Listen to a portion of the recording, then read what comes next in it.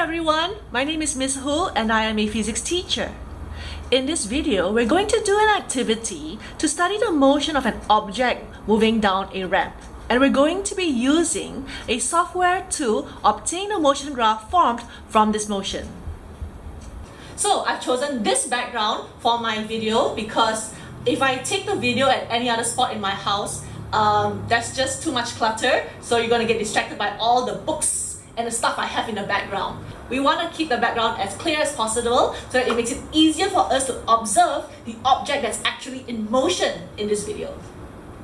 Here are the apparatus and materials you will need to take the video of this activity. You will need an object that's able to slide down the ramp. For example, you could use a small ping pong ball, or in my case, I'm going to use a toy car. You would also need a surface that you can place at an incline that acts as the ramp. In my case, I do have a piece of foam board which is left over from an old craft which I never completed. But since it's already cut up into a very nice shape and size, I am going to use this as my ramp to let the object slide down. Now, if you don't have a foam board like this, you can also use a meter rule, as long as it's something that's flat and long enough for the object to slide down. If all else fails, you can also just place the rolling object on the edge of your table and lift the table up at a slight incline so that the object can slide on the table.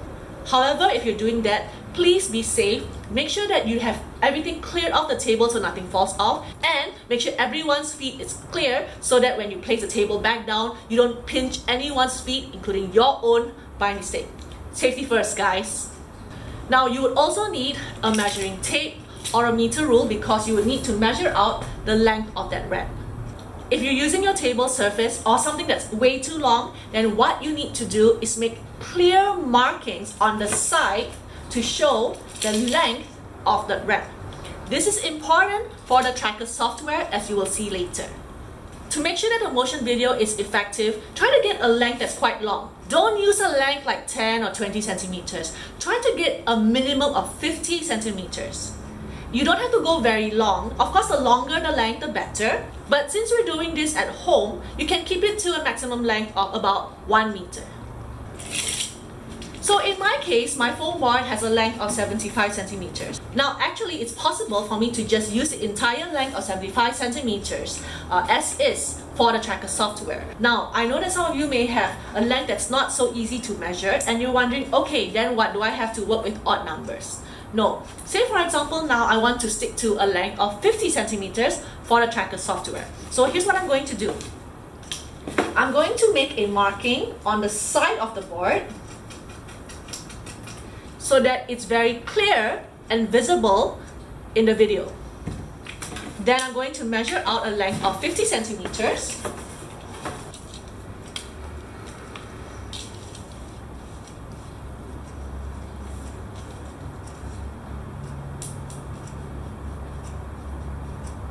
So I've already measured out 50 centimeters, and this is the second marking, which is where 50 centimeters is measured from the original point. So I'm making this marking on the side of the board so that it's very visible to the camera. If you don't want to make a marking on your board or your table, what you can do is you can mark the spot with masking tape, which you can remove easily later. The important thing is that these markings must be visible on the video so that it's easier for you to use the tracker software to create the motion graph. These markings are important because this is where we're going to indicate the length in the tracker software. Taking the motion video for the object rolling down the incline is really easy. We can probably do this in just one take.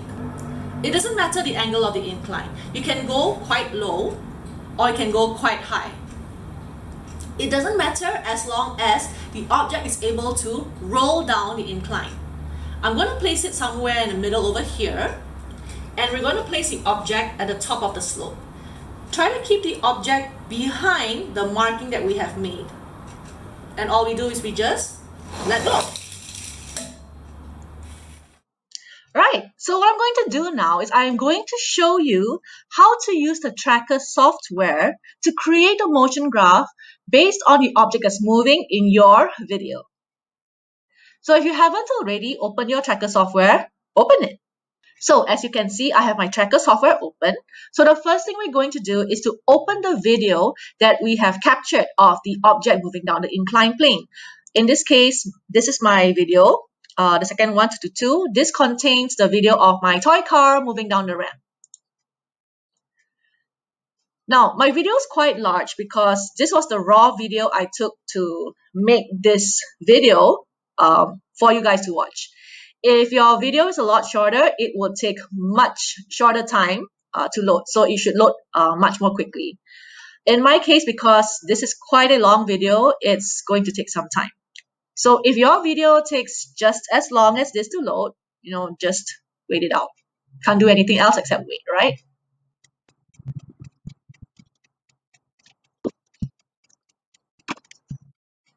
Yay, it's loaded! So like I mentioned, this video is really quite long. Like I said, it's the raw video, which I talk a lot here. We don't need to watch all of this. So let's get straight to the section where we see the car sliding down the ramp. So in my video, it's quite late over here, somewhere around here. The time, yeah, it's somewhere around here. Yeah. So let me just double check. Yep, it's around here. So we need to find the section of the video where you can actually see the object moving down the ramp. I'm going to go back up to the point of release. By the way, if you're wondering how to, move forward and backward in a video, you can use these. This is to play. This is going to go straight to the beginning. So these step back and step forward. It allows you to move frame by frame forward or backwards in the video. So at 3569, this is where we're going to start checking, or rather start tracking the motion of the car. Can you see this black arrow up here? So what we're going to do is we're going to drag it to 3569 because that's where we want to observe the start of the motion. 3569. Whoops.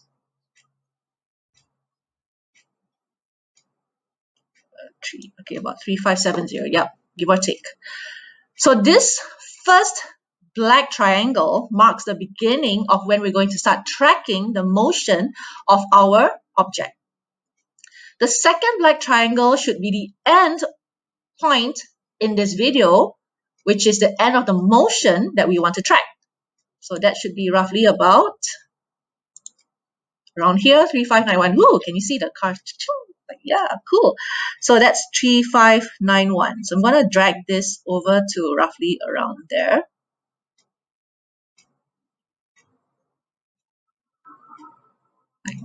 Cool. Okay, so now of course there's an easier way. You can actually just click here. So you can actually key in the start number and end number here instead of dragging like I did. But either way works. So that's our start and end frame.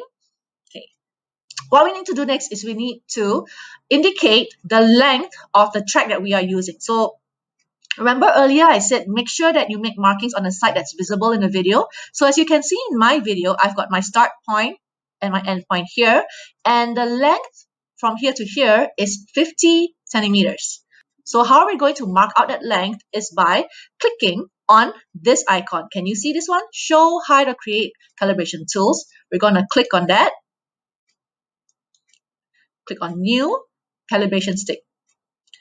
Okay, so it does say here, shift click to mark N1. So what you're going to do is you're going to hold the shift button and you can see how the cursor has changed to this little square cursor, and we're going to click on that first point. And you can see a blue icon has been placed right on the very first point that we want to indicate. And it does say here, shift click to mark N2. So I'm going to press the shift button again, and we're going to click on this second point. And you can see that a blue line has been drawn between the two markings.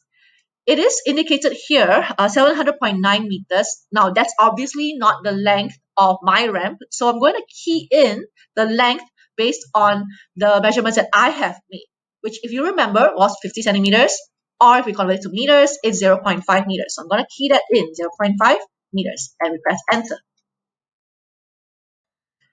So this is the length that we have indicated in our video.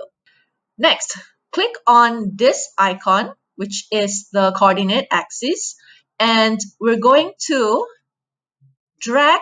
How you drag is using your left mouse button. You click and drag the middle point here up to, whether it's here or here, it doesn't really matter, because what we want to do is we want to rotate this axis to match this direction. So click anywhere along this purple line with your left mouse button, click and hold, and drag it until you get the purple line rotated to match this direction. So once it's at the correct position, let go of the left mouse button. So this is to indicate that this is actually our x-axis. Instead of keeping it as this way, you know, Ultraman style, we want to rotate it so that we get a more accurate motion graph. Okay, so once this has been indicated, what we want to do next is we want to start tracking that motion. We can hide this purple axis by clicking once again on that icon, and that disappears. It just disappears from view, it's actually still there. So what we want to do now is we want to start tracking the motion of this object down the ramp. Now what I did was I clicked on this black triangle here. This will jump to the beginning of the point which we have indicated here. It won't jump to the beginning of the video. So if you remember, the black triangles here are to indicate the start and end point of where we want to track the motion in the video. By clicking on this icon, it will jump to the first point that we have indicated on our timeline. So you can see that the car is now at the top of the ramp. Now you need to understand this software doesn't actually track the object's movement automatically because there's too many things moving on here. We need to inform the software how the object is moving and track the motion based on the points we have selected. So click on create, and there's a lot of options here. Just click on point mass and you'll see that mass A automatically appears. Now you can type in the mass of the object, but we're going to leave it as 1 kilogram because we're not actually going to calculate things like energy or momentum. We just want to track its motion. So leaving it as 1 kilogram is perfectly fine. So what we're going to do now is we are going to start marking the movement of the object. So you can see here it says shift click to mark. So what I'm going to do is I'm going to press my shift button, and this time I'm going to click on the back wheel because the back wheel is in line with the starting point. So which means that throughout the entire motion, I'm going to click on the back wheel. So I'm going to click. Now can you see how the moment I click on the back wheel, there's actually a little red icon that has been made on this video. Yeah, it's not so visible that it's actually moved in the next step. So I'm going to click again. You can see now there's actually 0 and 1, and the car has moved slightly. Now what happens here is the moment you have made that red marking, it actually jumps to the next frame. And what you need to do is just need to click on the movement of that object based on that new frame. So you can see how now it's really getting spaced out, right? Because the car is moving faster. So just shift, click, and then it jumps to the next frame. And then again, shift, click, it jumps to the next frame. Shift, click, and all the way until we reach the end of the movement.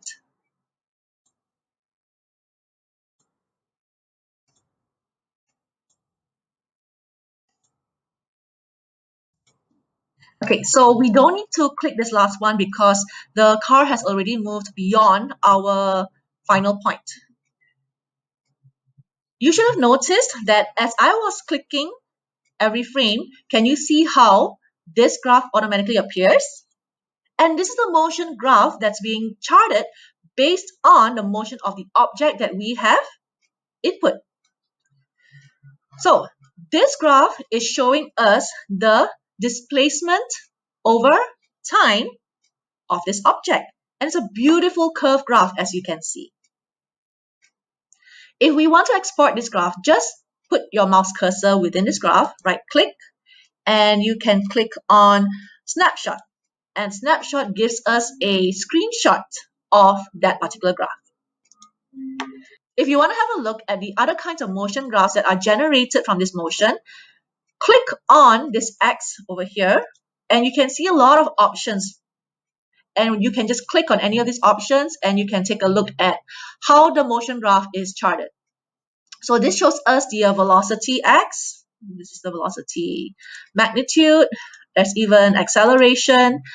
Now, one thing I did notice when I tried to use the software on the motion is that the velocity and acceleration graphs were not quite what I expected. So as you can see here, the acceleration seems to be increasing and decreasing at a very erratic rate, which is unusual because if we look at the motion of the object moving down the ramp, by right, it should be a constant acceleration. For the velocity, it is an increasing velocity. It is a bit unusual towards the top because by right, it should be an increasing velocity at a constant rate. We can see in the middle that the velocity is increasing at a constant rate, but towards the end, it got kind of weird. I believe that it got kind of weird because maybe my board wasn't completely flat and maybe there were some bumps along the way that the car went through that, it's not visible to the human eye.